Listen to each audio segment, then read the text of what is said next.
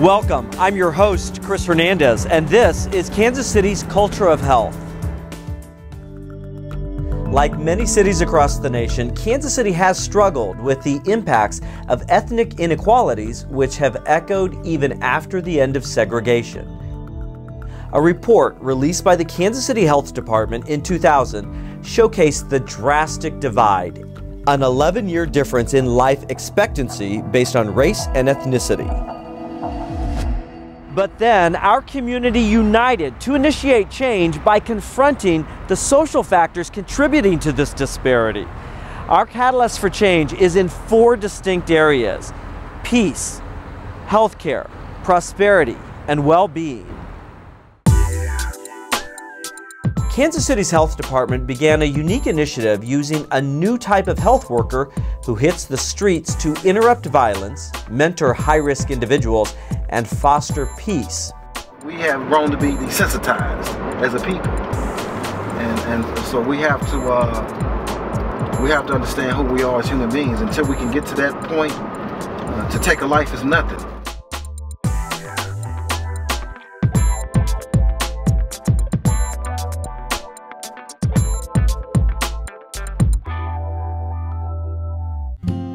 Another important element in growing Kansas City's culture of health is improving access to health care. In Kansas City, we're blessed with voters that have supported at a 70% level a property tax we call the health levy. That health levy actually helps us to treat illnesses and injuries, but even more importantly, to prevent those illnesses and injuries from occurring to begin with.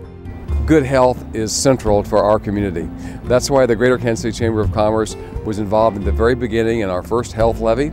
We're going to be launching, in close association with Mayor Sly James and the city of Kansas City, Missouri, a major effort called Healthy KC. We know that healthy Kansas Cityans go a long way toward making this the very best place to live, work, start a business, and grow a business.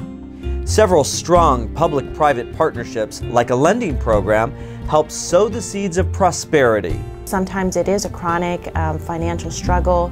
In some cases, it is that just emergency need. The Ban the Box initiative helps ex-felons find work, and their families can get SNAP benefits. Ban the Box provides for so many people who perhaps might have made one little mistake in their life to get back on their feet by not having to check a box that says that you've been convicted of a felony or misdemeanor. Growing healthier communities also requires a focus on well-being, like sending this mobile food truck to food deserts. Our culture of health includes strong community participation in the mayor's literacy program. 3rd grade reading levels have improved by 2% in just 1 year.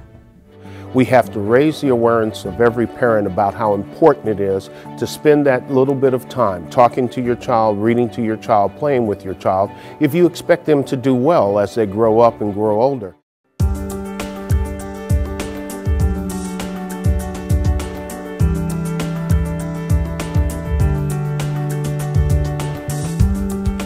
Through collaboration and initiatives by all sectors, Kansas City is now a safer and healthier place to live. At-risk youth now have a longer life expectancy. Each of these seeds of change is an important part of the city's culture of health, nurturing healthy communities today and cultivating a strong and vibrant future.